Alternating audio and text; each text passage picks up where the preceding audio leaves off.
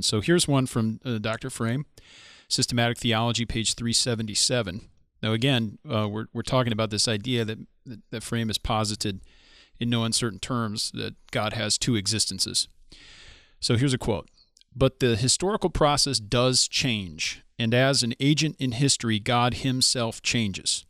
On Monday, he wants something to happen, and on Tuesday, something else. He is grieved one day, pleased the next. In my view, anthropomorphic is too weak a description of these narratives.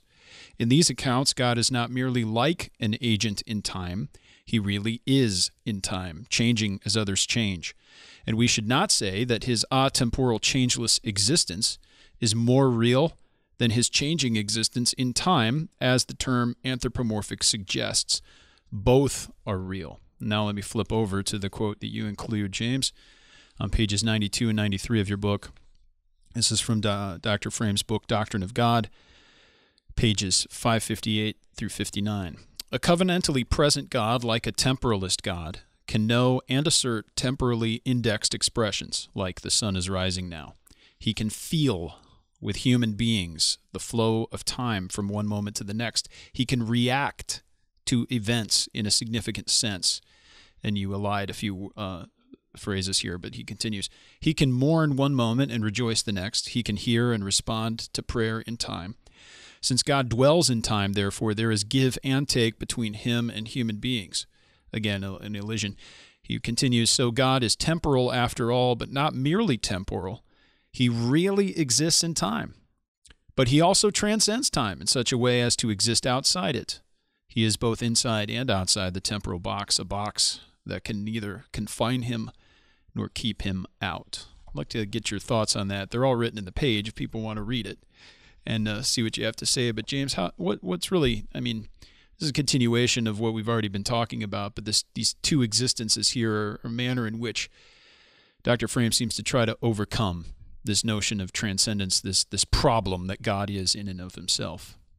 Yeah, and he at least is very clear there that this is not anthropomorphic language. This is not accommodated revelation. This is really a different existence and a different manner of being for God that is real, and even, as he says very clearly, as real as Confession 2:1, unchangeable and timeless, so also is this changing his mind one day to the next and feeling the passage of time and all of this kind of temporal, passable, mutable theism. He says that that is as equally real for God as God being immutable and infinite in being and all the things that 2:1 says he Well, is. real here should be said is a highly technical word, but we use that in modern parlance all the time. But when we're speaking of real in the doctrine of God, we're not using that as an antonym to fake. It's not a synonym for genuine or legitimate. We're talking about existences, correct? Being. Yeah. And I think that's what he's saying, that there's divine being that is temporal and mutable. That's what he means by real. And I think it raises the question of where exactly you locate this real, mutable, and temporal and passable being, which, by the way, our confession doesn't acknowledge that ever. It, in fact, only explicitly stipulates the opposite of that. But if you're going to say all of that is real, and it's as real for God as the other, what are you going to do with it? You're going to need some kind of mechanism to explain. Now, in the case of someone like Bruce Ware, the mechanism is the difference between essence and then the non-essential other stuff that's in the being of God, what I call accidents. That's not the mechanism that Frame chooses. He chooses, I mean, that mechanism denies simplicity. That mechanism implies the denial of simplicity clearly. In Frame's case, the mechanism that he proposes is in fact far more exotic and I think potentially dangerous, which is, in fact, he proposes for God another existence. Now, this other existence doesn't replace, I like to call it existence A, timeless, immutable, impassible, not composed of parts, infinite in being. And then divine existence B is mutable, passible, temporal, etc.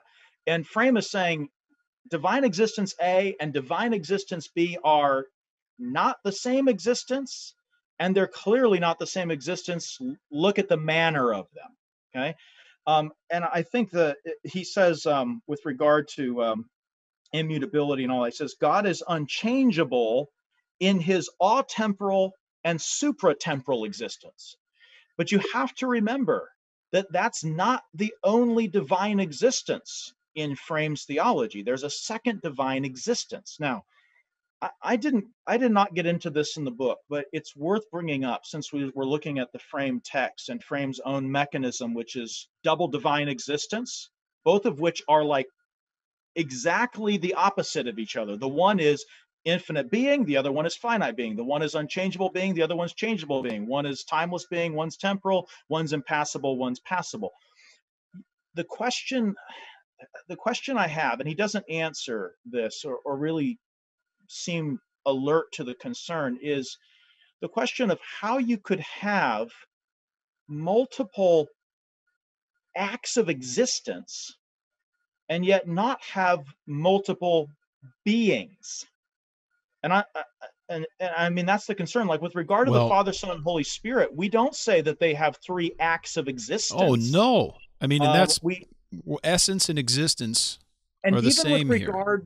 Even with regard to my accidental state of being seated, the existence by which my state of being seated exists is actually the existence of my substance in which the accident inheres. So that my being seated and my being this human, which aren't the same thing. One is a statement about substance, one's a statement about accident, but they are not, in fact, two distinct existences. The existence of my being seated sort of parasitically is borrowed from my substance. When Frame proposes, but I can say, like I'm looking at the two of you out there on screen, and I can talk about the existence of Lane and the existence of Camden and the existence of James, and I can talk about three acts of existence. Lane, you're a little older than the two of us. You got here before us. Your act of existence preceded our act of existence, and I can tell you that your act of existence is not my act of existence, and I know that because you were here and I wasn't once upon a time. Yeah, maybe we have more potency too. I don't know. Perhaps. He's probably actualized more of it. But I would say with regard to multiple existences, when we talk about multiple existences always sync up with multiple existence or multiple beings. When Frame invokes the multiple existences mechanism to accommodate this, what I call both and theism, mutable and immutable, timeless and temporal, he invokes a mechanism that sets the table, strangely, for polytheism. Yes. Let me say this emphatically and immediately. I do not think that Frame even remotely intends polytheism. I don't think that he's a polytheist. I think that his both and theism, the need for a mechanism to explain where he puts, divine existence A and where he puts divine existence B, or where he puts immutability and timelessness and where he puts mutability and temporalness. And he proposes multiple existences as a sort of mechanism for handling that. I think he created the problem, and the solution that he offers to solve the problem he created is, in fact, light years beyond the difficulty of saying accommodated revelation or anthropomorphism. Right. Whatever difficulty that might have seemed to us, I think that Scripture can actually accommodate a doctrine of revelational accommodation, whereas I don't think that Scripture can accommodate a multitude of divine existences. So I'll give you one text as an example. Psalm 18. If you know this text, I like to think of this as a doctrine of divine showing. Psalm 18. Sorry, I'm turning there, so I'll make sure that I read it correctly. But it's where at verse 25 it says, with the kind, you show yourself kind. With the blameless, you show yourself blameless. With the pure, you show yourself pure. And it says, and with the crooked, you show yourself literally twisted. And that this whole plurality of showing himself kind or showing himself wrathful, for instance, this is in the theater of divine revelation where God can sovereignly author a change in the showing of himself without authoring a change in himself or his existence, or without multiplying his own divine existence. And all I'm saying is just on the straight textual level, this idea of accommodated revelation in which you have a variety of divine showings, and divine showings that are relative to people as they live in time and space, his face shining upon you, as the Levitical priest would have prayed, or as Amos 9:4 says, his eyes set against you for evil and not for good. That this whole idea of divine countenance, of God showing himself, there you can locate mutability, you can locate temporality, you can locate reaction and response, you can locate it all within the theater of divine revelation or divine showing. Let's call that creation, grace, and providence. And what I'm saying is, I think that Scripture itself already gives us a framework, and it doesn't come anywhere near the universe of multiple divine existences.